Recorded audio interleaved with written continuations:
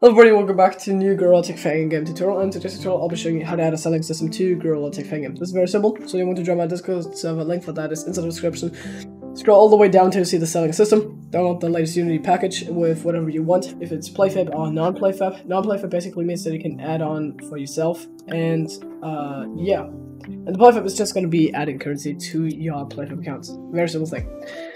So, now after you've imported this, that's going to be in assets, queue stuff, selling system. Right now the example is not out because I really have to polish this up. I want this to actually be good instead of like absolute dog shit, so yeah, here we go. So you basically want to have like a little box, just like this thing here I have.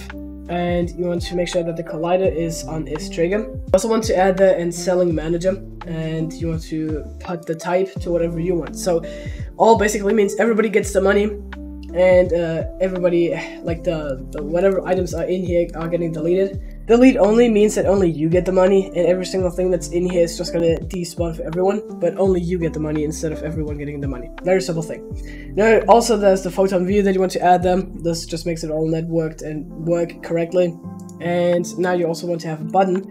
It's gonna sell this, so I have just this one right here. So it's just gonna be the manager that you want to select, being the hitbox. And also again the hand tag, whatever tag your hand is. Also for this one here, if you use the playfab version, so let's go ahead and use the playfab selling manager.